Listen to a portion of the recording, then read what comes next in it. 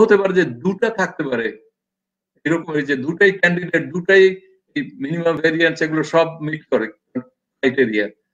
তখন কিভাবে আমরা কোনটা একেবারে রিয়েলি ইউনিক সেটা বের করার জন্য এই কমপ্লিটনেস ইট গ্যারান্টিজ ইউনিক। তার মানে আপনি যদি ওই একটা পেয়ে গেলেন, ওই যদি ওই ডিস্ট্রিবিউশন কমপ্লিট হয়, তাহলে গ্যারান্টি করবে যে এছাড়া আপনি যতই খোঁজেন দুনিয়ায়, যেখানেই খোঁজেন, you will never find another.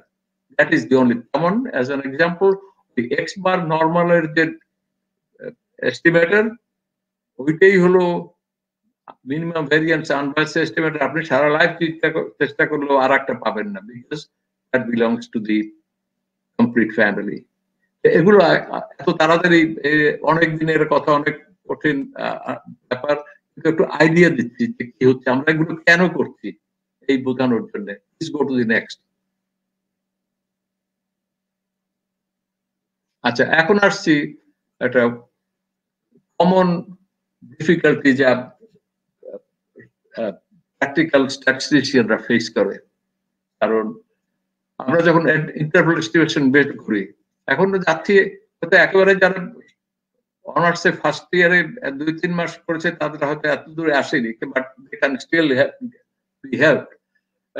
আমরা তো জানি এক্স, যদি x1 x2 xn random sample, normal, mu, sigma square এই সমস্ত হয়, এবং আমরা সিগমা এখানে ধরে নিচ্ছি, আমরা সিগমা জানি, মিউ জানি না। তো এই যে উপরে দেখেন আমি লিখেছি p অফ দ্যাট, তার মানে p স্ট্যান্ডস ফর প্রবাবিলিটি। এটার প্রবাবিলিটি কেন লিখছি? প্রবাবিলিটি শুধু র্যান্ডম ভেরিয়েবলের সম্বন্ধে লেখা যায়, constant we don't write probability. যদি আমি লিখি what is the probability of 7 between 2 and 15, that is 1. That's, if I say what is the probability of 7 between say 8 and 10, that is 0. So we do not talk about fixed numbers, it's always the random variable যার সাথে probability associated. তো এইটাকে একটু ঘুরিয়ে ফিরিয়ে লিখলে আমরা এইভাবে লিখতে পারি। এই ক্যাপিটাল এক্সপার্টটা দেখেন এখনো ওই ক্যাপিটাল আছে, ক্যাপিটাল যতক্ষণ পর্যন্ত আছে ততক্ষণ পর্যন্ত আমি প্রবাবিলিটি লিখতে পারি। তো আমরা এই প্রবাবিলিটিটা ধরলাম 1 মাইনাস আলফা, যে মিউ এটার মধ্যে পড়বে, এটা 1 minus alpha, whatever alpha is. এটাকে বলা হয় 1 minus alpha Times alpha 100% confidence interval for mu. এটা কিভাবে লেখা হয়? যখন আমি একটা স্যাম্পল পেলাম, তখন ওই ক্যাপিটাল এক্স বারের জায়গায় আমি ওই স্যাম্পল ভ্যালু বসিয়ে দিয়ে এই লাস্ট ইয়েটা পেলাম। নাও look at the last one. ওই যে লাস্ট ওয়ানে কিন্তু ক্যাপিটাল নাই কিছু, সব ছোট এক্স। লক্ষ্য করেছেন? Little x bar minus this GT, এগুলো তো ওই নর্মালের ভ্যালুজ, এগুলো সবই ফিক্সড জানা, এগুলো একটা ফিক্সড ইন্টারভ্যাল। এখন আমি যদি এখানে দেখি প্রবাবিলিটি অফ দিস, এই দুইটা নাম্বার পেলাম, ওই যে দুটার মধ্যে হয় মিউ থাকবে না মিউ থাকবে না, থাকলে 1, না থাকলে 0। তো আমি ওটাকে 95% probability interval বলতে পারি না। So we again gave it a name. We said এটা ঠিক probability না, আমরা we can place a little bit of, we can place 95% confidence, 80% confidence, like that. So instead of probability interval we have a confidence interval, and we call it a confidence interval. Please go to the next slide.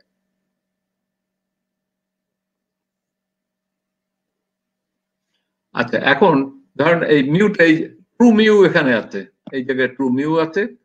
এখন ওই যে লাইনগুলো দেখতেছেন horizontal, এগুলো হলো ওই interval. আপনার এক একজন এক এক স্যাম্পল 100 জন ইয়ে করেছে, আলাদা আলাদা ডাটা নিয়ে করতেছে, তো দেখেন 2-1টা বাইরে আছে, ওটা ওই লাইন ক্রস করে নাই, ওই যে ভার্টিক্যাল লাইনটা।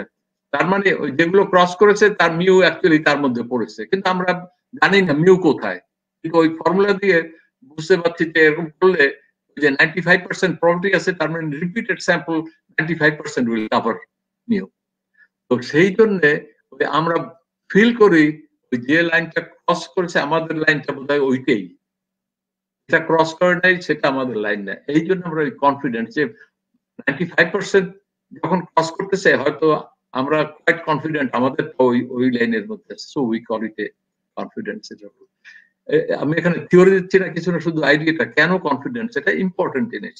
এবং যখন ওই ক্লায়েন্টদেরকে উত্তর দিতে হয় pharmaceutical industry, they have to explain all this things, যে কেন এই করতো, কেন করতো।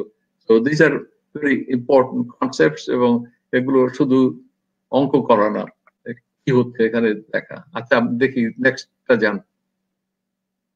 এখন এইটা দিয়েই শেষ হবে।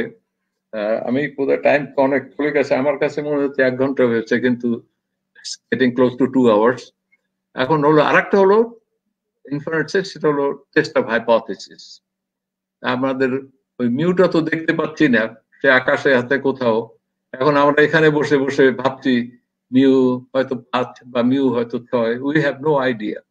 So that is our problem, mu সম্বন্ধে একটা কনজেকচার করা। তো এখন ধরে নিচ্ছি র্যান্ডম ভেরিয়েবল এক্স, ওর আগেন ওই density F of x theta, x support হলো এ, but x can be defined on whole real line. এটা is the parameter unknown, it is in omega. So x1, x2, xn is a random sample from this distribution.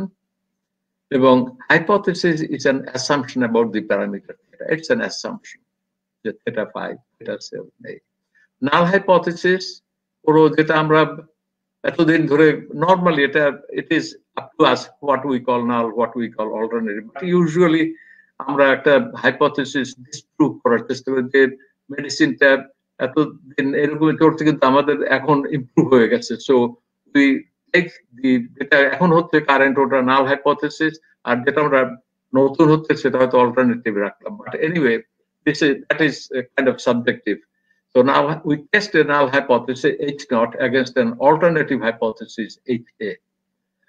একটা hypothesis simple বলি ওটাকে, it is called simple hypothesis, যদি ওই hypothesis ডিস্ট্রিবিউশনটা যদি completely specify করে, আর কিছু অজানা নাই। এক্সাম্পল, আমি যদি বলি x normal with mean mu variance 4, আমি মিনটা জানি না। যদি আমি লিখি মিউ ইকুয়াল টু 4, তাহলে আমি পুরো নর্মালটা জানি, mu 4 variance 6 or whatever it is. So আবার আমি দুইটা নর্মালের টেস্ট করতেছি, যে mu 1 equal to mu 2, variance একটা নাম্বার, যে কোনো দুইটারই একই ভ্যারিয়েন্স, ধরেন 16, 16, কিন্তু মিউ 1 ইকুয়াল টু মিউ 2, আমি এই ধরনের এক্সাম্পল দেই। আমি যদি বলি তোমার হাইটের সমান, কিন্তু আমি তোমার হাইট স্টিল আমি জানবো না। তোমরা দুই হাইট সমান, কিন্তু তোমার হাইট কি আই স্টিল ডোন্ট নো। জানি শুধু যে তোমরা দুই হাইট, তোমরা কি দুজনেই 6 ফিট না 5 ফিট না 4.5, I don't know. So mu 1 equal to mu 2 does not specify the distribution. Your distribution is still unknown. So in that case, we will call that hypothesis a composite hypothesis. আমি যদি লিখি mu is greater than mu 5, a composite. আমি 5 এর চেয়ে বড় তো কি হলো, আমি তো স্টিল জানি না। তো প্রথম যেটা এখন আমরা টেস্ট করবো এই হাইপোথিসিস, যে simple versus simple. Next please.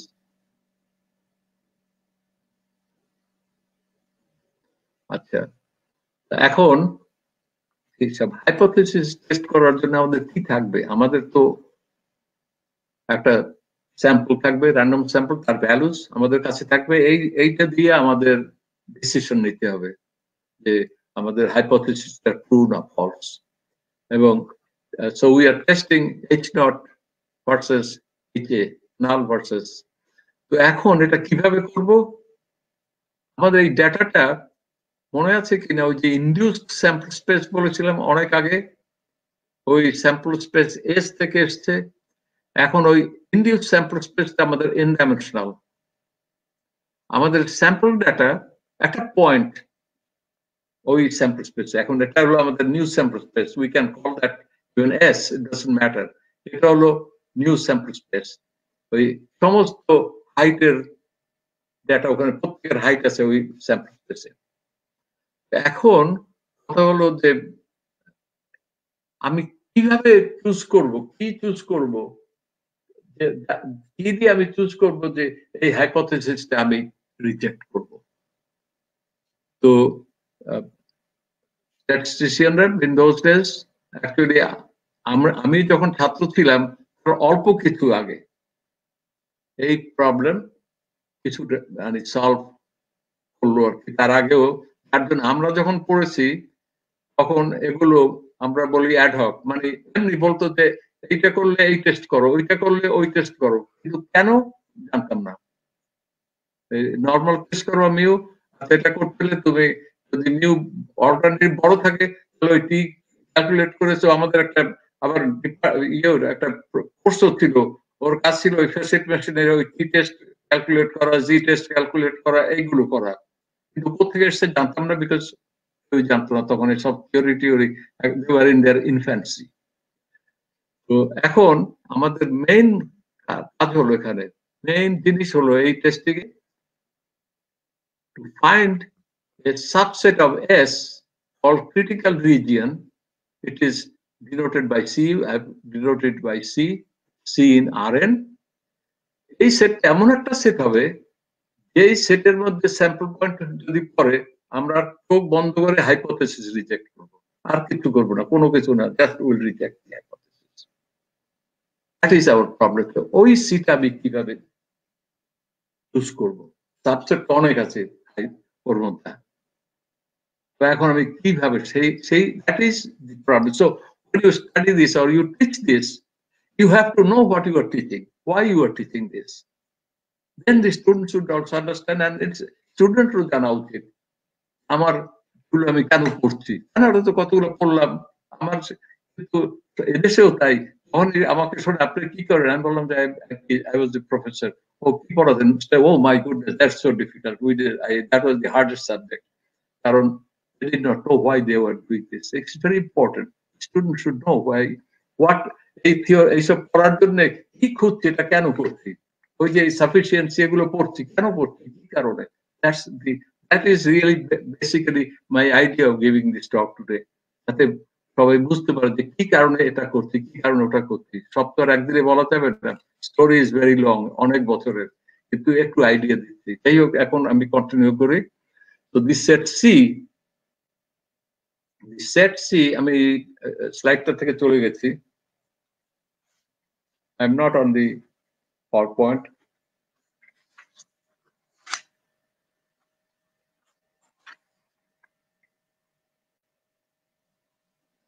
Can you hear me? Hello? Hello?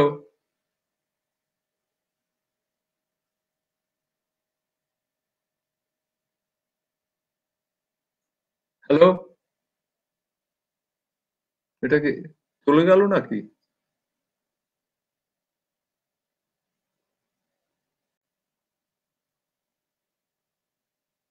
Hello?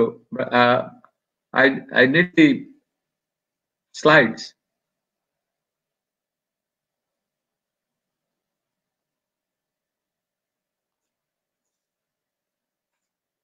It says here everyone can see and hear you, but I don't see slides.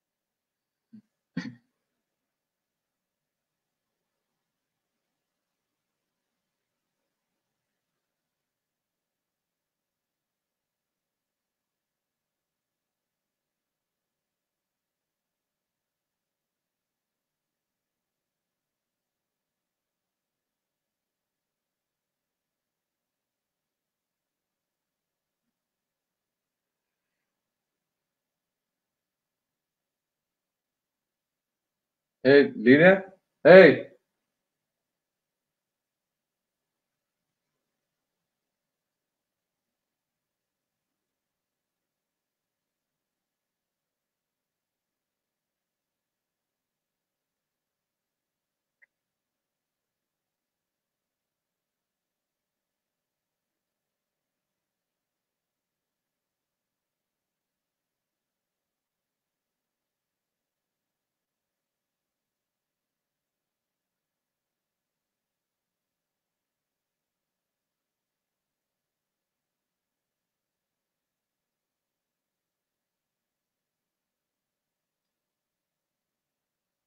Hey, Lina, hey.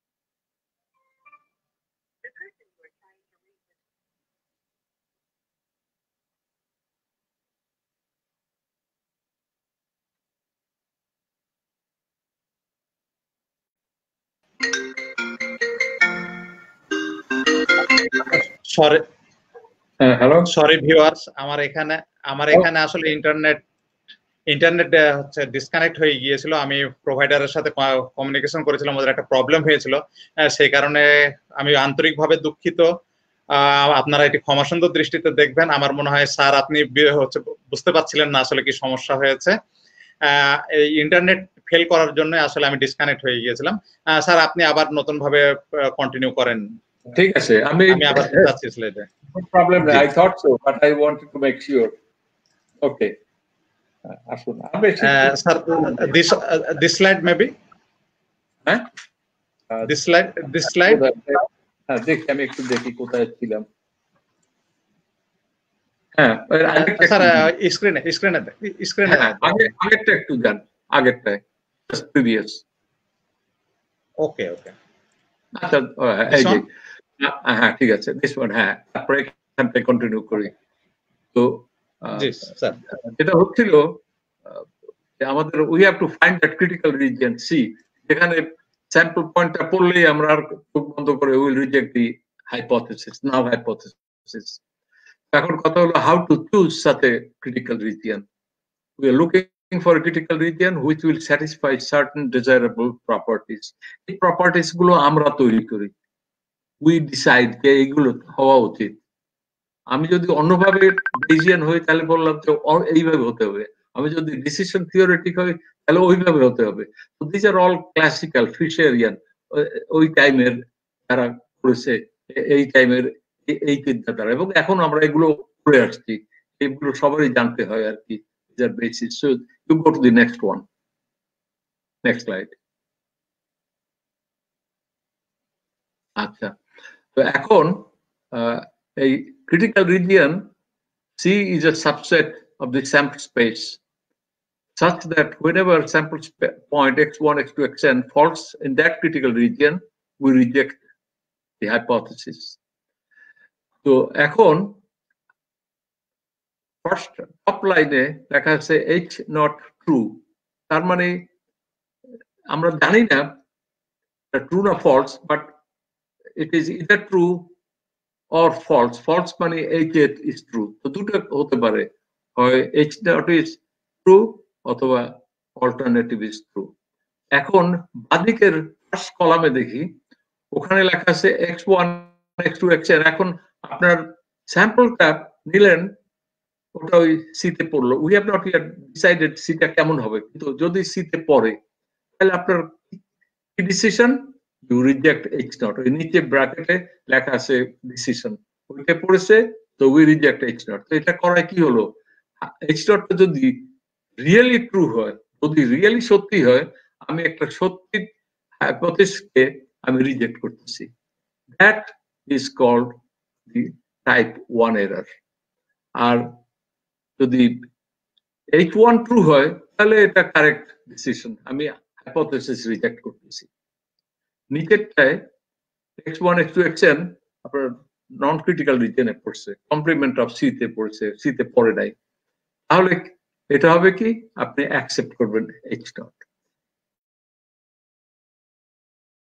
Accept, যদি h not true হয় তাহলে এটা একটা correct decision, h not true, আবার আপনি h not accept, true hypothesis accept করেছেন, correct decision. কিন্তু আপনার যদি এইটা ট্রু হয়, অল্টারনেটিভ ট্রু হয়, তাহলে ওই একটা h নটটা অ্যাকসেপ্ট করে আপনি ভুল করলেন, কারণ h নট তো ট্রু না, আপনার তো ট্রু h এ, সুতরাং দিস ইজ অ্যানাদার, এইটা হলো টাইপ 2 এরর। এখন ওই এরা চিন্তা করলো যে ওই ডিসিশন যেখানে কারেক্ট সেগুলো নিয়ে চিন্তা করতে হবে না, এটা রং ডিসিশন, এটার প্রবাবিলিটি হবে, হোয়াটস দি প্রবাবিলিটি যে you will have of committing type 1 error অথবা probability of type 2 error. So classically ওই type 1 error, probability of type 1 error কে তারা তখন আলফা বলেছে, এই আলফাই চলে এসেছে। probability of type 2 error কে বেটা বলেছে। Incidentally, I just tell you something, এই যে গ্রিক লেটার আমরা ইউজ করি ইন জেনারেল, যেগুলো আমরা জানি না সেগুলোতে গ্রিক কথাও আছে যে হি স্পিক্স গ্রিক, মানে বুঝি না।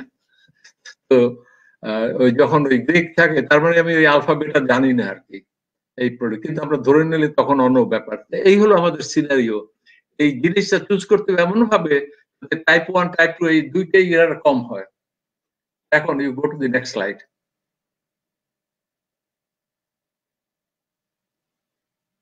আমাদের এই হলো স্ট্রাকচার। probability of type 1 এর কি, probability that your sample point, এটা হলো এখন random variable, random point falls in that set C when h not is true. This is, if you have to do any problem, you have to know. ছাত্রদের বলছি, এই ডেফিনেশনটা না জানো কোনো অঙ্কই করতে পারবে না, ভুলে যাবে সব। এই জিনিসটা মনে রাখবে, ওই যে পিকচারটা দেখলে, ওই পিকচার এটা ভুলে যাবে, ওই পিকচার দেখলে তোমার মনে আসবে। probability of type 2 error হলো নন ক্রিটিক্যাল রিজিয়ন, এটাকে নন critical region, critical in the sense you reject hypothesis, non critical you accept. তো এটাই পড়লে এই এররটাকে, কিন্তু এই যে ট্রু, সি স্টারে পড়লেই অ্যাকসেপ্ট করব, এই অ্যাকসেপ্ট করতেছি কি একটা ট্রু ইয়ে ফলস হাইপোথিসিস, আমি অ্যাকসেপ্ট করতেছি h not K, when h is, এটাকে বলে probability of type 2 error।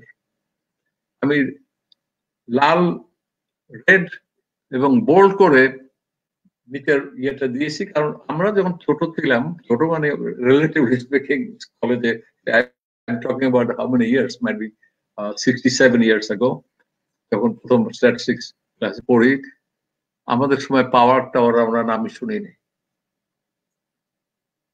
তো এই পাওয়ার function is the most important function.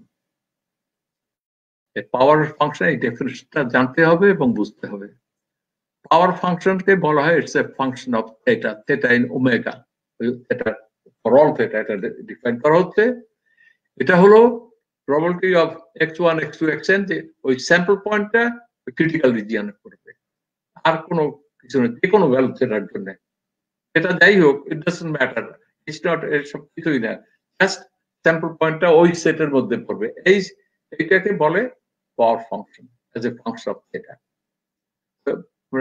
একটু এখন দেখি কি পাওয়ার ফাংশনটা কি করছে। যদি ওটা বোধহয় সিম্পল ভার্সেস সিম্পল বোঝাতে সুবিধা হবে, একটু পরে দেখি, আপনি পরের স্লাইডটা আমি একটু তাকিয়ে দেখি। এখানে যদি এখানে আমি একটু বলি পাওয়ারটা কি করছে।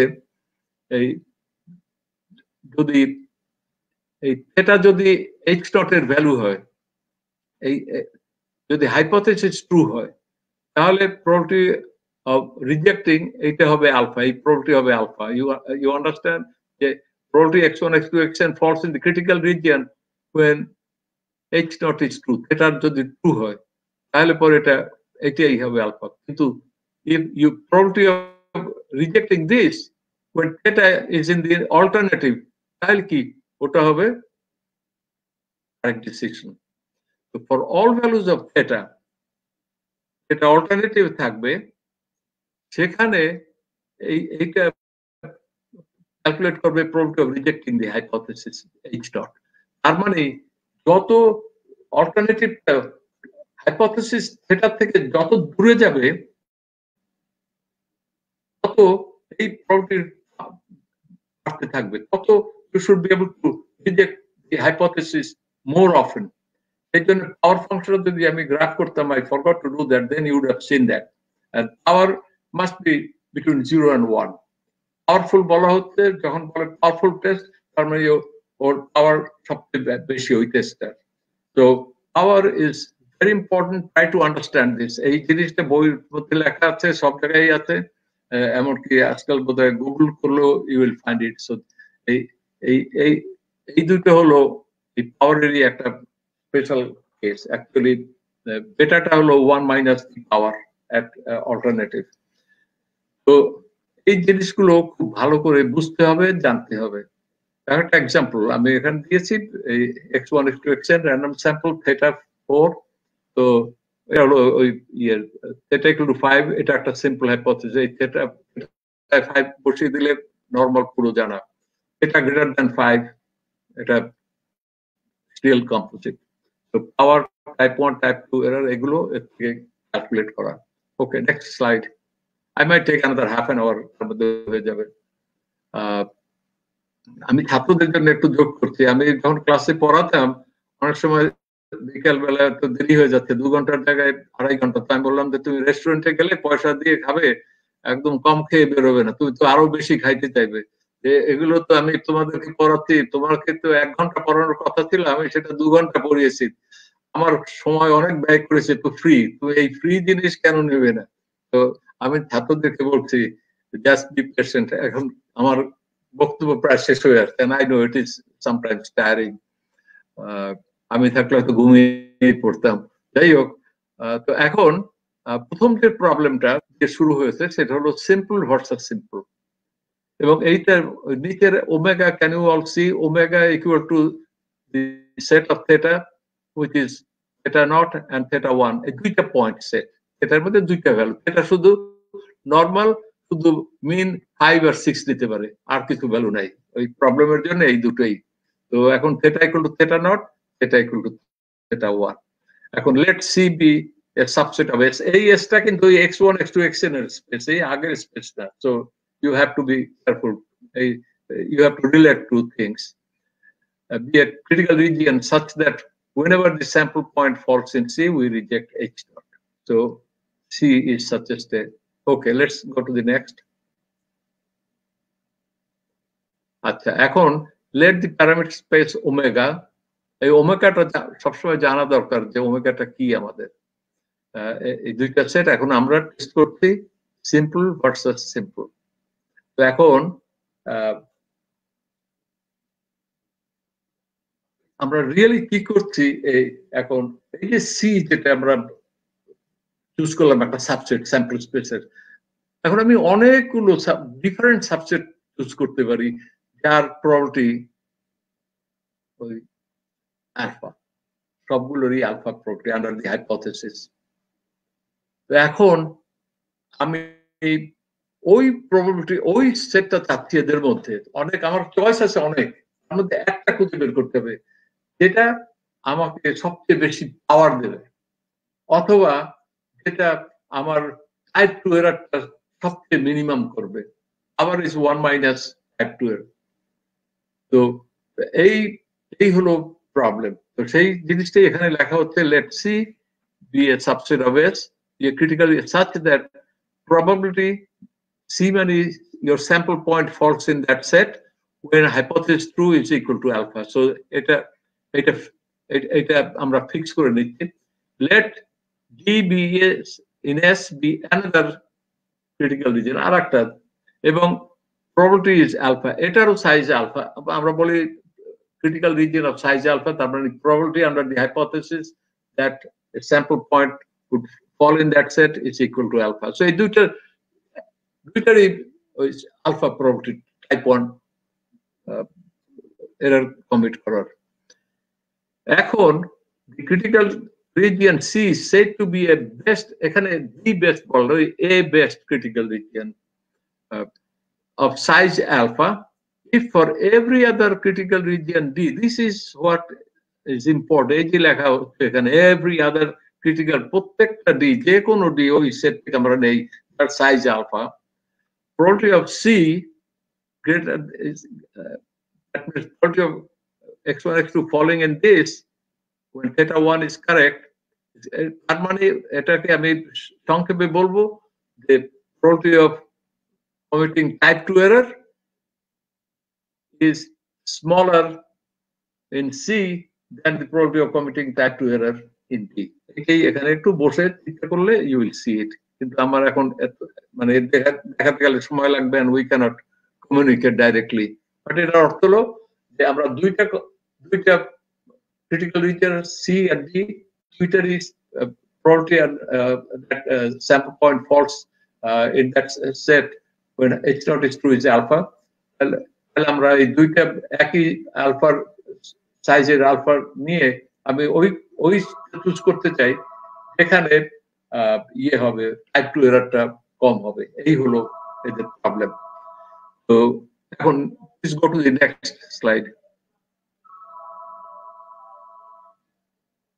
ওকে, তো এটা আমি পড়ার আগে বলছি, তো এই প্রবলেম নিয়ে জার্জি নেমান সময় কাটাচ্ছিল এবং প্রবলেমটা খুবই সিম্পল, কিন্তু তার মতো লোক সে খুঁজে পায়নি কি হচ্ছে। সে তখন he is a polish guy, he was in Warsaw, পরে হি came to Berkeley, he is the one who ব্রট Blackwell. But anyway, এটা কি হচ্ছে এখানে in 1932, this is important, history একটু জানা থাকলে মন্দ না। এটা তার বায়োগ্রাফি থেকে। In 1932, Jerzy Neyman solved the problem of non-dogmatic theory of testing statistical hypothesis. In Neyman's own words, এটা তার লেখা, at the present time, the problem appears entirely trivial and within easy reach of a beginning undergraduate, but with a degree of embarrassment. I must confess that it took something like half a decade, 5 years of combined effort of ESP, Egan Pearson, son of Carl Pearson, and myself to put these things straight. The solution of the particular question mentioned came on an evening when I was sitting alone in my room at the statistical laboratory of the School of Agriculture in Warsaw, thinking hard on something that should have been obvious long before. Next slide, please. The building was locked up, and at about 8 p.m., I heard voices outside calling me. This was my wife with some friends telling me that it was a time to go to a movie. My first reaction was that of annoyance. And then, as I got up from my desk to answer the call, I suddenly understood for any given critical region and for any given alternative hypothesis, it is possible to calculate the probability of the error of the second kind. It is represented by this particular integral. Once this is done, the optimal critical region would be the one which minimizes the same integral subject to the side condition concerned with the probability of the first kind. These thoughts came as a flash before I reached the window to signal to my wife. The incident is clear in my memory, but I have no recollections about the movie we saw. It may have been Buster Keaton. Buster Keaton was a silent movie actor in those days. So that's how he solved. The problem is, now you can go to the next. The problem is quite, that solution was not really that big. I was looking for how he came up with this theorem. So I can tell you those, if you have a book by Maurice de Groot, Probability and Statistics. It was first published in 1975. He was a professor at Carnegie Mellon, and he was to come to a conference I organized many years ago, but he just died just a few days before that. And it was in his book where I really got the idea how Neyman and Pearson came up with this theorem. Actually, what happens, alpha and beta, I wish I had a board and chalk I could write. If you decrease alpha, beta increases. If you increase alpha, beta decreases. If you decrease alpha, beta increases. So it is like, pulling both ways. If you decrease this, the other one decreases. If you decrease this, the other one increases. So what to do? So they tried to minimize a linear combination of type 1 and type 2 error. So they tried to minimize something like A alpha plus B beta, where A and B are unknown constants. So they wanted to do this, and then they found something similar to this. But still, that problem remained. And that problem, solve the problem of one gets smaller, the other gets bigger, one gets bigger, the other. So how to do this? So they just thought, it is the worst situation. So if I give a drug, a medicine, the person dies, or it's fatal, and it is not fatal. Between this, which one? So the way we set up this, hypothesis would be to make sure that we don't commit an error which would be really fatal in a sense. So I felt that alpha is really the worst situation. So they wanted to keep alpha at a minimum. So what they did, they fixed alpha, like 0.05, 0.025, 0.01, 0.01. This was, really at that time, Fisher got involved also later. They were doing these things, not using this, just intuitively.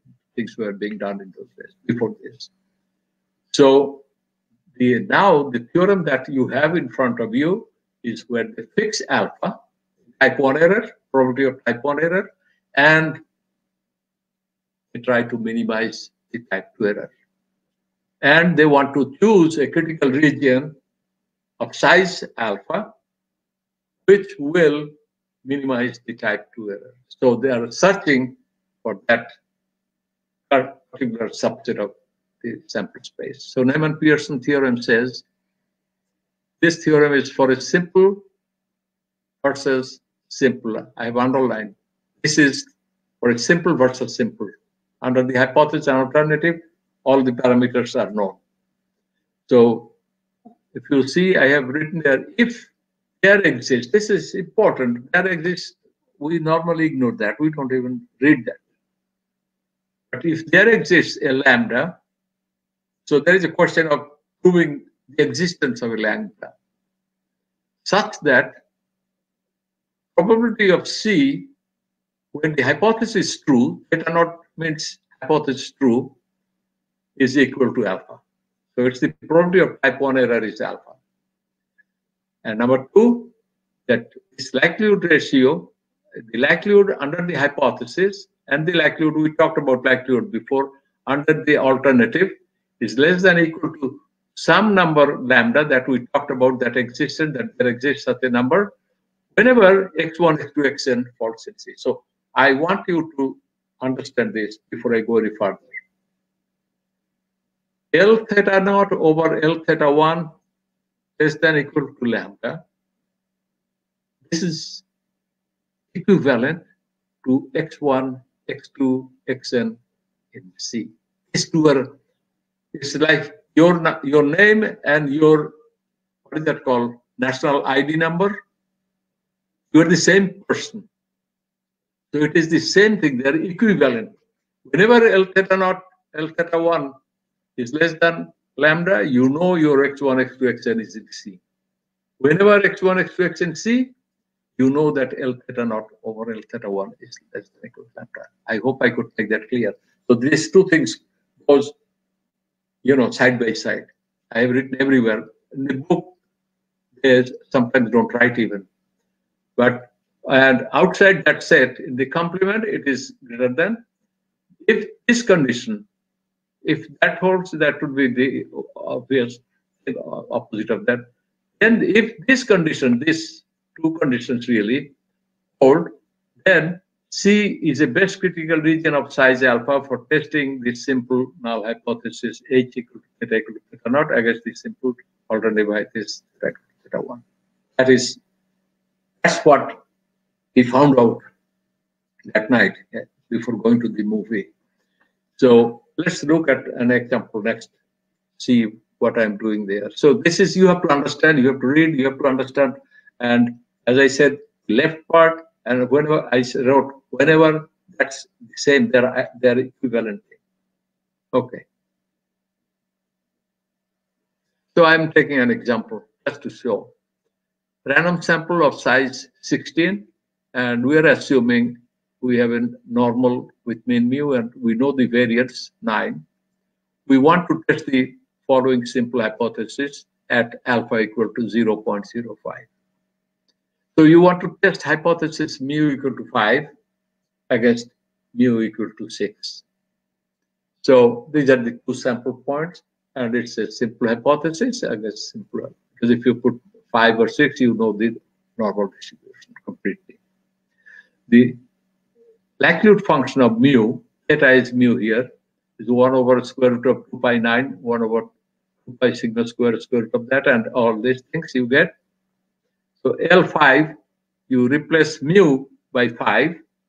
L6, you replace mu by 6. So our problem is this. Whenever that ratio is less than or equal to, this ratio is less than or equal to lambda, whenever x1, x2, xn, that is the criteria now. That is the criteria that if we find both sample points x1, x2, xn, where this ratio is less than or equal to lambda, then, and also the probability of, the sample point falling in C is equal to alpha. So if that happens, then if we can find such a test, so what we'll do, we'll try to find, actually, we'll try to find a test from this side, left side. In other words, a test is a rule, again, to decide. A test is a function of your random sample. And that is like capital X bar, capital S square, whatever you use, or later F, E, these are your tests. These are all functions of random variables. And what we calculate are the values of those tests. So tests are synonymous to all kind of, choosing the critical region. So then what I did, I skipped a lot of steps. This ratio, I, simplified. Sometimes there are constants. I don't know this lambda. I don't know this lambda, but I calculated. I just, ignored some constants, because the constants does matter. If I don't know this lambda, I would not know this lambda naught. I got this lambda naught by going through all this, both sides. Whatever I did on the left side, I did on the right side. So ultimately, going through all this, I ended up with x bar greater than or equal to lambda naught. That's called a right tail test. And it's because you can see also mu is greater than 5, 6 is greater than 5. That gave me a, still that lambda naught, I don't know this lambda naught. I don't know this lambda naught. And I have to show the existence of such a lambda naught. And you have to go through all this. You at home, if you have the slide, you can write and you can go through, and you will end up with, you might get something like x1 plus x2 greater than or equal to lambda 1, then x bar would be greater than or equal to lambda naught. So something like this. Please go to the, continue from there. And we'll see how we find that lambda naught. So x bar greater than or equal to lambda naught whenever x1, x2, x16 is in C. That's what you see in the other slide. Now, to reject mu equal to 5 at alpha equal, we have decided in advance we'll reject h naught mu equal to 5 with probability of type 1 error equal to 0.05. So that means probability of x bar, capital X bar, whenever we write probability, it is the x bar of something. So we write like this: x bar of greater than or equal to lambda naught when mu equal to 5, that is h naught is 2 equal to this. How do we calculate this? If mu equal to 5, we can calculate, we can create the z statistic, z greater than or equal to, so I, z x bar has mean mu and variance sigma square over n. So I just standardize them. So probability of z greater than or equal to, I call it lambda 1. Then probability of z greater than lambda 1. We have decided alpha should be 0.05, so equal to 0.05. So what I did, I went into the normal table, and I hope I picked the right number. I make mistakes too. So if I have a wrong number, you can change it. And so, in other words, this number has to be greater than 1.645, because I found lambda 1 from the table 1.645 corresponding to 0.05. And going through all these things, my test, capital X bar, that's the test statistic. I will, the rule says, rule is a function. The rule says you reject that hypothesis, you reject H naught in favor of H1, HA, if you get a value of X bar which is greater than this. So I have this exists, this 6.23. So if I go back, I can, your lambda exists, original lambda. You can go back, and so this is your, your C, that critical region that you are looking for. That is equivalent. Your sample point falling in that set C is equivalent to your X bar greater than or equal to C. So your C, I've written here. The best critical region of size 0.05 is determined by the critical region C, where C is equal to x1, x2, x16, such that value of X bar is greater than or equal to C. So best critical region is the same as best test.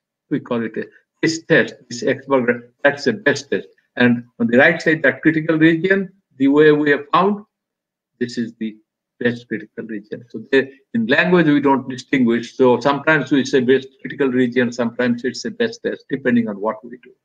So there are a lot of things in those. It's not just step by step. You have to understand each step, what you are doing, what you are trying to find. Okay, please. I'm sure some of you have become hungry, and this would be my last, the likelihood ratio test. So that was for simple versus simple. now we want to test hypothesis like mean of normal is less than 5 against mean greater than equal to 5. Because if it is less than 5, you still don't know the mean. If it is greater than 5, you don't know. So they are all composites. So what these are, again, these are not law or anything. We thought, statisticians thought, that this is a good idea to do things like this.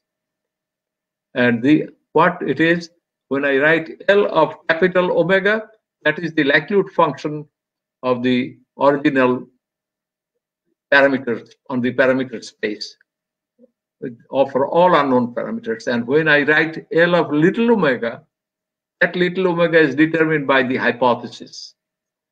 So what we do, we find the maximum value of L under the over the whole parameter space omega.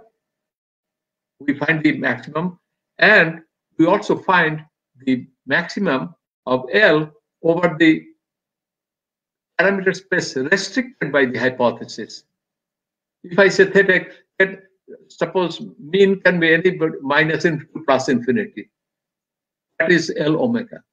But if hypothesis mu equal to 5, then L of little omega would be just at space at one point. So you have to understand these two things here. And then we find this maximum, and we take then this maximum. If you have two places where you have the maximum, we don't know. The maximum might happen over somewhere over the whole space omega, over the subspace little omega, the maximum could be somewhere else. But we felt that if these two maximums are very close, then chances are it's true. But if they are far away, then it's not true. So that less than lambda we calculate, and if we want lambda to be small, lambda to be small when we reject. So we go through all these kind of things, and this ratio we calculate, and then let's go to the next slide. And I use one hat, another tilde on that. Hat means over the whole space. Tilde means over the subspace. That subspace is specified by the hypothesis. Okay, now this is the last one. I took this because when we study what is that, the design of experiment, analysis of variance, etc., we have a model, and after the model immediately it says sum of tau I equal to 0. Sum of all the treatment effects is equal to 0. And I used to ask, how do you know that sum of all the treatment effects is 0? They said, well, one would be positive, one would be negative. This I said, that is, one is positive 5, another is negative 1, and might be there is no negative. They're all testing the equality of two means. So Yij equal to mu plus tau I plus epsilon ij, where epsilons, they're called the errors, and Yij's are your. Here I'm using lowercase, but they could be random variable, they could be value of the random variable. So depending on the context. And we are assuming everywhere sigma square is unknown. We don't know sigma square.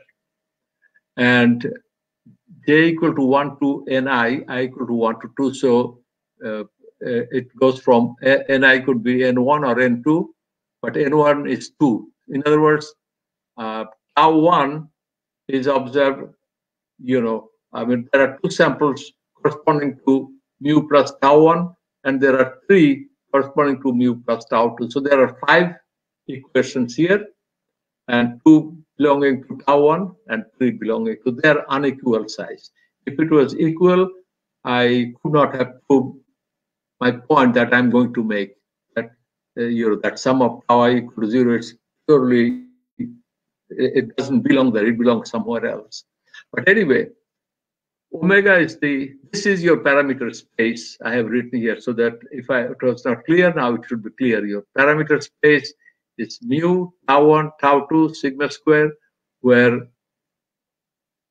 mu tau 1, tau 2 can be any real number, and sigma square has to be positive. This is, and you are testing what? Tau 1 equal to tau 2. Remember I told that if I know that two people's heights are equal or two people make the same money, their income is same, I still don't know the income. So that unknown income I call tau in here under the alternative hypothesis. So this is a different parameter space. You'll see that. I call that. So what I was, if it was not clear, it should be clear now. Over the likelihood function, over this function, over this set omega, you will be finding the maximum of the likelihood function over this set. And under omega, little omega, you would be finding the maximum over this set. So you have to understand this. That's why when I was finding maximum likelihood over this set, I put a hat. And over this set, I put a tilde, because this maximum could be somewhere else. Okay, so that is the scenario. And let me just quickly run through. I think, okay, now, can people see that? If not, I'll just read it. So L omega I have written, that includes all the, parameters in that space, mu, tau 1, tau 2, sigma square. They're all here. Then whether you use maximum likelihood or least square, because in maximum likelihood, you try to maximize that one so that the likelihood and that is in the exponent negative of that, etc. And least square, you do the same thing really. So your answer is the same. It doesn't matter what you do. You get 5c, 5 mu plus 2 tau 1. I cannot see myself. I better look at my slide.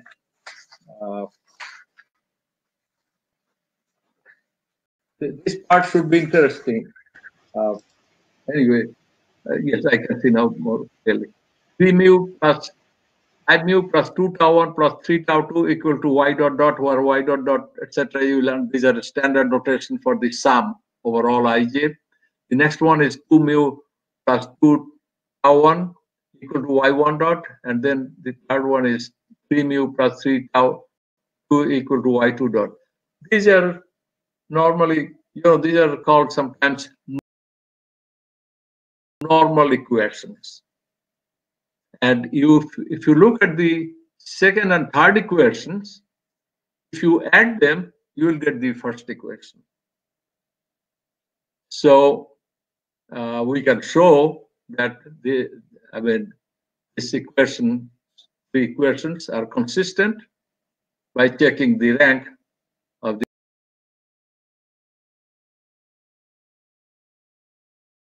coefficient matrix and the what is that with the right side?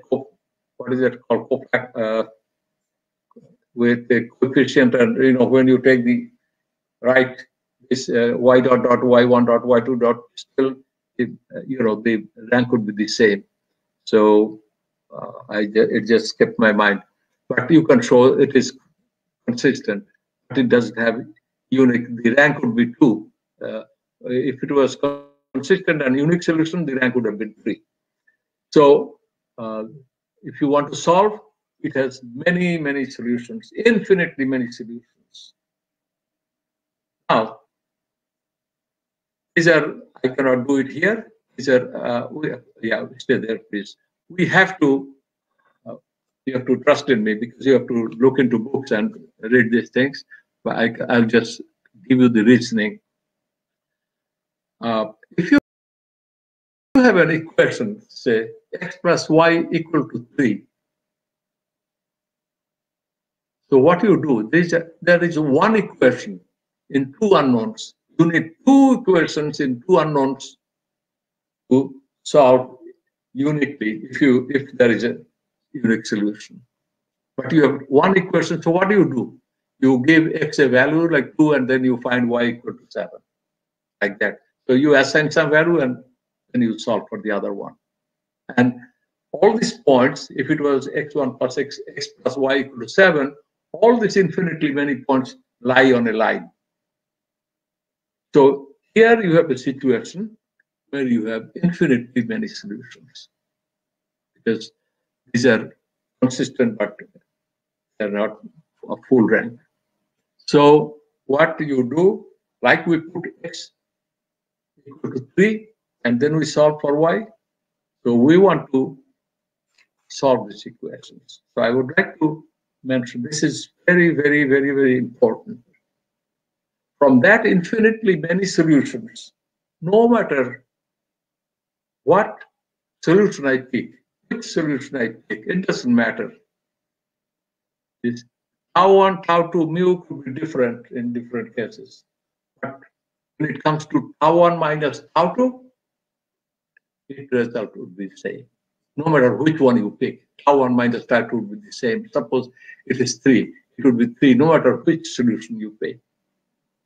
So what we would like to do, we would like to make our life easy. Just like x plus 2x plus 3y equal to 5, we put x equal to something and we found y. In this equation on the top, in the top equation, we will use the condition 2 tau1 plus 3 tau2 equal to 0. This condition is called an unestimable condition. And that's why you need to go theories and or read books and take a 1-year course.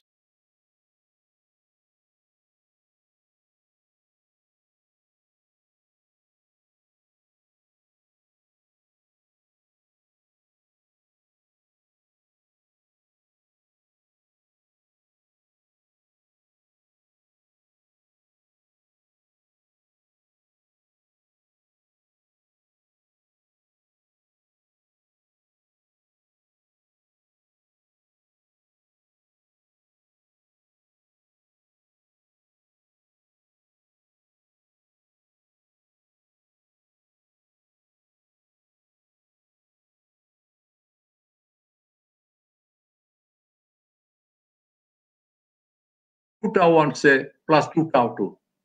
So they put that equal to 0, which means tau1 plus tau2 equal to 0. It had nothing to do, it meant some positive, some negative, their sum equal to 0. I think that's a very, very important point to remember when we teach this. That was only to solve these normal equations. Because we know no matter which have the same value, same solution. That is what we study in linear models and all this. It needs a lot of algebra, linear algebra and all kinds of things, but we'll go there. So that's what we do. We put 2 tau1 plus 3 tau2 equal to 0. That leads to the estimate mu hat equal to the mean of the sample, tau1 hat equal to that, tau2 hat. You get, these are familiar to those who have done these courses. And where all this, you can look at this, we are running short, so on time, please go to the next one. And then on the top is the solution of the estimate of sigma square. I use sigma hat square. Now, in the next model, in W, lowercase w, Yij is equal to mu plus tau, because tau1, tau2 are both equal to tau. And then when we found the normal equations, in all this, we found mu hat, mu tilde equal to the mean, and sigma tilde we got some. And then this is a different ratio. Yeah, I mean, estimate than this top one, sigma hat square and sigma tilde square, they're different because, but mean is the same. And not mean is the same. Yeah, it's still the sample mean. And lambda that's called the likelihood ratio. And we are saying that ratio is less than or equal to lambda whenever all those 5 values, remember we have only 5 in this example, what's in C. And lambda, after doing all this manipulation, we ended up with this ratio greater than or equal to K. Whenever this is greater than or equal to k, our 5 points is less than. It is this set C where this ratio holds, not others. Only this set is determined by this ratio. Okay, but this ratio determines this set C. Next, please. So we just digress for 1 minute. One of the concepts, very important concepts in statistics, is degrees of freedom. Nowadays, in new books, because they don't have time to discuss all this, they just say degrees of freedom is a parameter. Many elementary books, they treat it as a parameter and they don't want to random. Of course, students are why we call it degrees of freedom. So here is an answer. There are many ways we can talk about that. This is not the way, but I find this would be interesting and it will convince everybody, that this is an easy way to check. Now, I-square distribution is where you first saw degrees of freedom. Am I correct? That's where you saw the degrees of freedom when you did I-square. And then you saw in T. T is a standard normal over a chi-square divided by its degrees of freedom, square root of that, and they are independent, etc. And you also saw in F, where it is the ratio of two independent chi-square, etc., etc. So started with this chi-square distribution. Chi-square distribution, that chi-square is a quadratic form. To write sum of xi square, that is simply x prime x. X is a vector x1, x2. So you can write the chi-squares in using quadratic form. And I will go through this. It would be very important for all of you who are in statistics, will be taking a course in design of experiment or in analysis of variance. This little example would clear many important ideas. So please bear with me. So this is, I have taken, and this is called a quadratic form. All the powers you add, this equal to 2, but you can also have other kind of quadratic forms. This matrix here in the middle is called the matrix of the quadratic form. And this matrix, you can have infinitely many different matrices and you get the same thing. But there is only one representation which will give this unity. That is the symmetric. When this metric is symmetric, there is only one. And so we take this, when we write this quadratic form, we use this, we consider this as a symmetric matrix. If you look at this, this is a symmetric matrix. This is your, this x1, x2 column matrix is your x, this is your x prime. And this is the matrix of the quadratic form.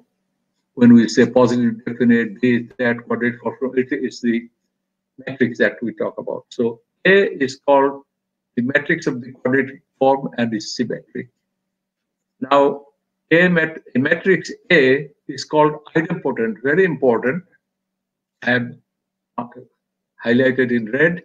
If A is symmetric and if A times A equal to A. I give you two extreme examples. If you have a vector 0 whose all the elements are 0, then 0 times 0, the product, like if you multiply them, you will get a 0 matrix, right?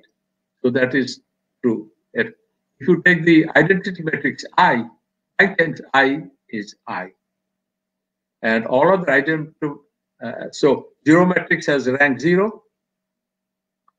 That has rank, like, it depends on if it is an n by n identity matrix, then it would be n.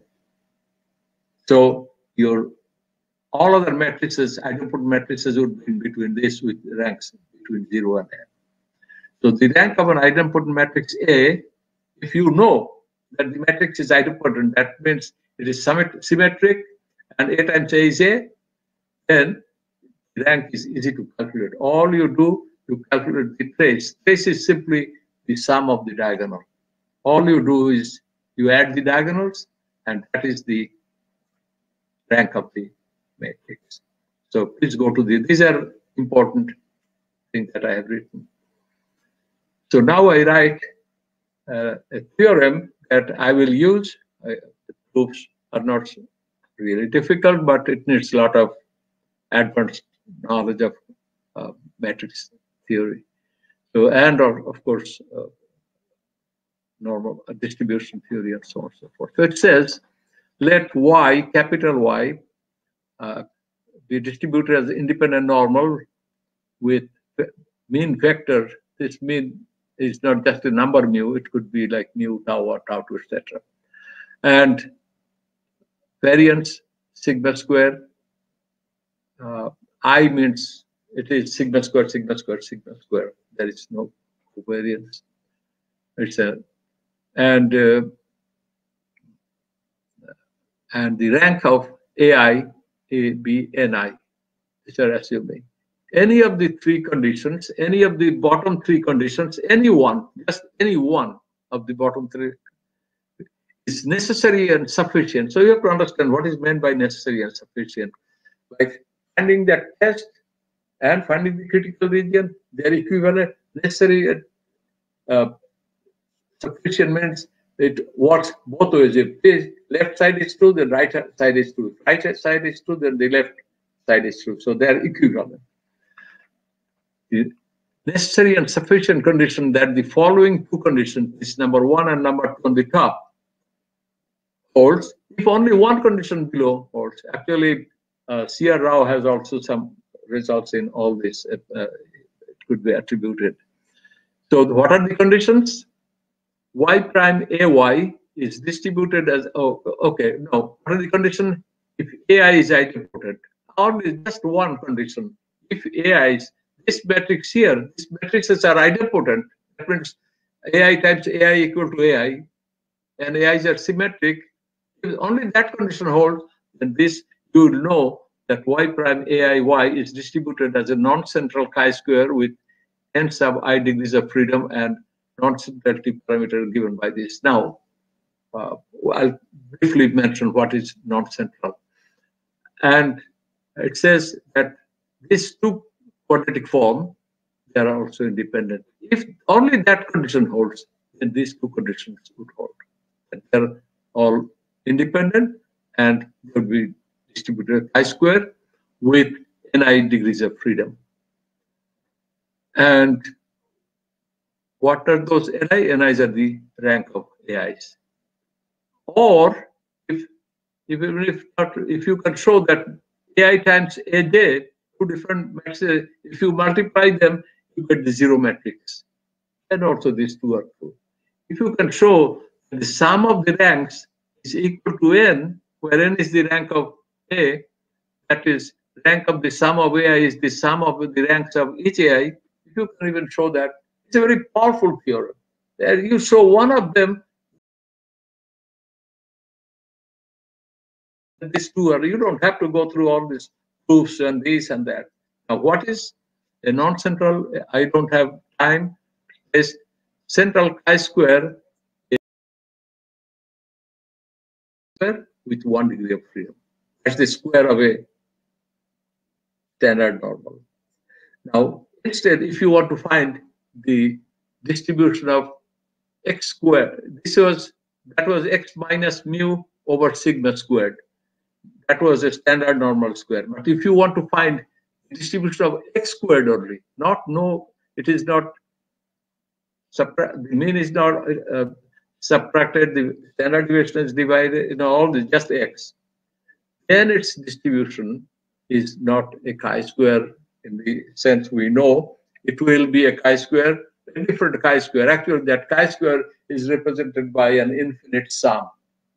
It is a mixture of a Poisson and all central chi-square, and it is, so in our times when we were kind of kids, comparing my age now, we didn't have all those things. They couldn't teach because they couldn't simply handle all those north central chi-square. There was nothing to calculate. There was no tables, no nothing. These were the primitive times for us. Now there is everything, so we talk about all these things. So this is very important. Remember, there are many theorems like this. And if you go to the next slide, as I told you, you are getting it free. I'm not charging, so be patient. Bear with me. I'm not going through all this. You can look at them. So this is, look at the second line. Second line. After sometimes back, I had a thing with a capital lambda less than equal to lambda, and ultimately I got two things, one on the numerator, one on the denominator, some kind of sum of squares I got. So I'm looking at some decomposition. That's how we used to be taught when we were younger from here, but we did not know how they're finding all kind of other things. On the left side is on the first and the second line. The left side is your total sum of squares. And that total sum of squares is partitioned in 1, 2, 3 components. The first one, we give it a name due to mean. The second one, it is called due to tauice or due to the treatments. And the third one is referred to as due to the error, unexplained variation. So if you do all these things, you can write in different ways, but these three quantities can be written as y prime y. When I write y prime y, the matrix of the quadratic form is I. That's what I put in that form, which is equal to that mean is y prime a1. A1 is the matrix of the quadratic form this. A2 is connected with the quadratic form of the middle one, and A3 is with the third one, error. So this is sum of squares of total equal to sum of squares due to mean plus tau plus. So each one is related to H1. Okay, please go to the next. We want to finish it quickly. Now what I'm going to do is those A1, A2, etc. I'm giving the actual face. I wrote them like this, but you would like to know what they really are. And I had to work out a little bit for some of them. This was okay. This was sum of yi square. So it is simply y prime, and then I prime times y. So this is easy. This is the total sum of squares I have written below. That's what can be represented as a quadratic form like this. Okay, please, next. This is the second one, due to mean.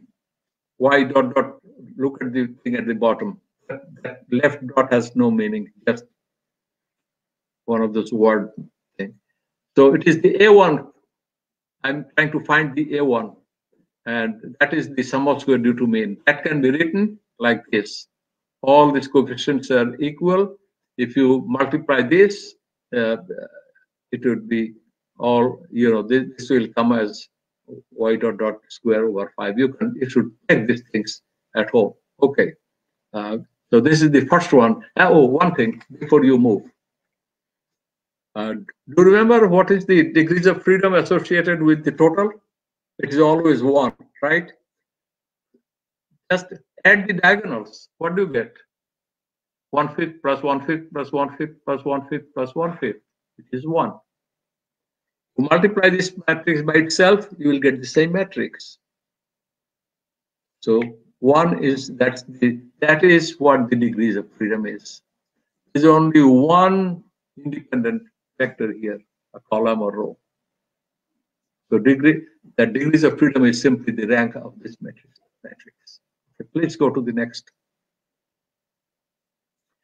This is for the sum of square due to treatment. That's all. So I had to really play around, and it was for an 84, 85-year-old guy, it's difficult. It takes time. You forget this, this and that. Ultimately, I got this. You should check this. If you check this, simplify this, you will get this. Your Y2 is this matrix here. You multiply this matrix with this matrix, you will get the same matrix. You add this 310 plus 310, 215, 215, 215. So common denominator is 30. So this is 2 plus 2 plus 2. 6 times 2 is 12. And this would be 3 plus 3, times 9 times 2, 18. 18 plus 12 is 30. So 30 divided by 30 is 1. So if you add the diagonals, its rank is 1, or degrees of freedom is 1. So we have two treatments. Remember when you studied, it says number of treatments minus 1. That's what you see here. 2 minus 1. That is 1 treatment.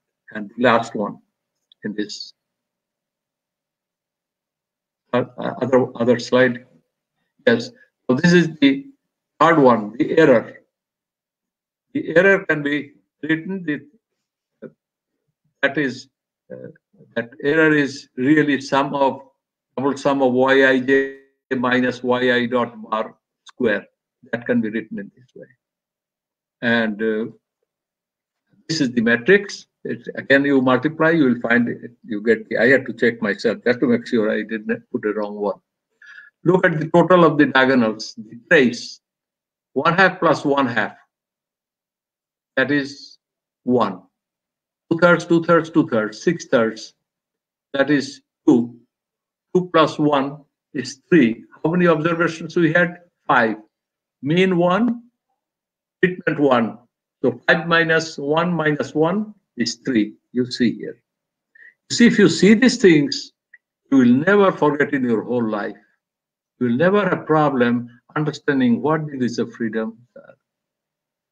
This is how we should read things, how we should understand things. Otherwise, we memorize, we do rote memorization. When I was a student, all I knew how to calculate that ANOVA table.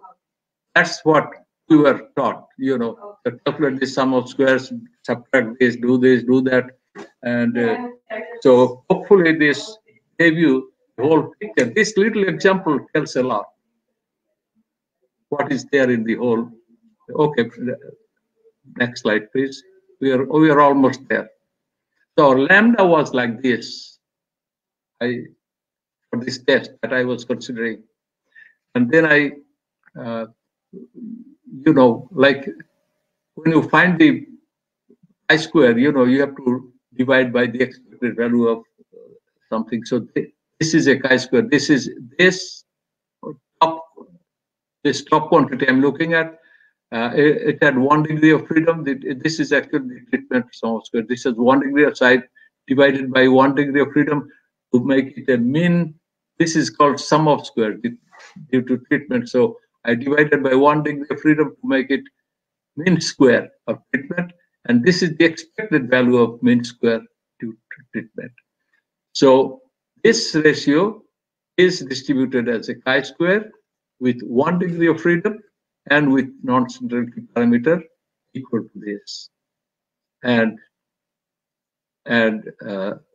this expected value is given by this at the bottom. So you don't have to worry about them. The next one, this expected value of the next one is 3, the one in the denominator. So I divided by 3. I want to find the distribution. Go to the next slide. These are the mean square due to error. So the F ratio is this mean square divided by expected mean square divided by this mean square divided by this mean square. Now, the story doesn't end there. This top one and the bottom one, these two means sum of square due to treatment and sum of squares due to error. They're also independent. From where I get that? From that theorem I quoted. So I didn't have to prove, because if they're not independent, it is no F. So I put all the values that I showed you, and this ratio becomes this over this. And look at this. When you write that F ratio, that is like truly this. When you write in your ANOVA table, that is. But if your hypothesis is true, if the hypothesis is true, then what happens? Tau 1 equal to tau 2. If two numbers are equal, 5 and 5, their mean is also 5. So tau 1 and tau 2, tau I and tau bar, they're equal. So this sum drops off. This becomes 0. It's sum of I equal to 1 to 2 ni tau I minus tau r square. That becomes 0 under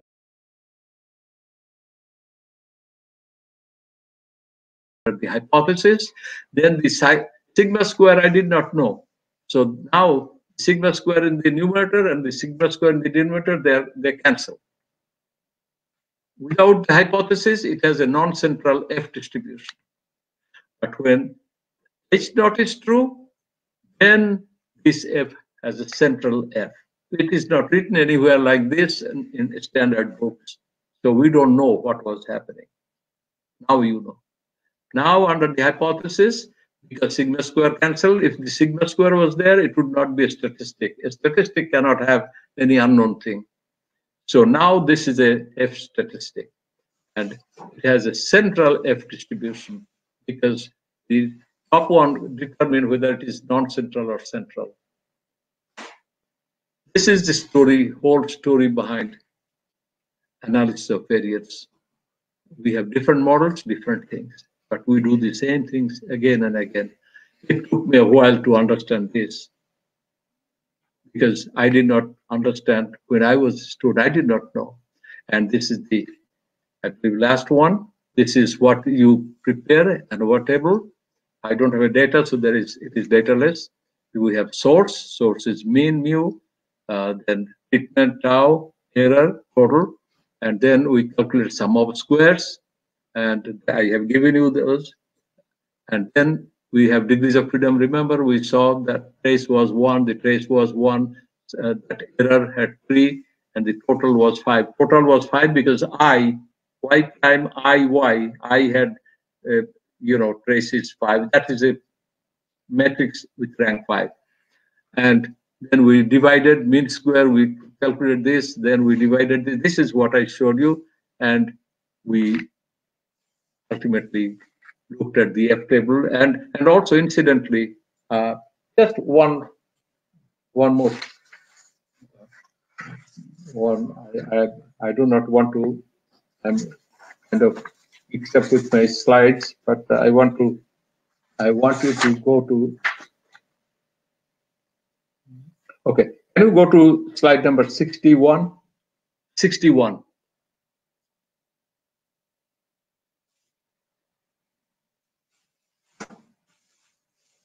There's 3, 4. Okay, here, yes. So my fellow students, if you look at the top line, what do you find? Lambda greater than or equal to K1, right? What does that mean? That means ultimately you are using the right tail of F distribution. Did you ever ask why we reject? Because if it is greater than some number 5.72, that is the reason. It's a right tail test. That's what we are saying. It is not a left tail. It's not less than K2. These are all each of these slides have meanings. I spent a lot of time in preparing this for you, and I had to do it, without any help. It's from what I thought would be helpful to you. And I really thank you all very much to be patient with me so long. I'm a diabetic person, and my wife was wondering that I might have to use the restroom 2-3 times, but I do not know. God help me. I could be here. So thank you very much. I think, thank you all.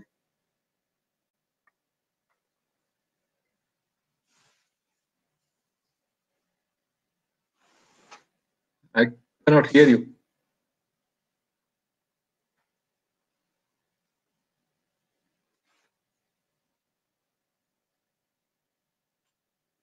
Cannot hear him. Cannot hear you. Cannot hear you.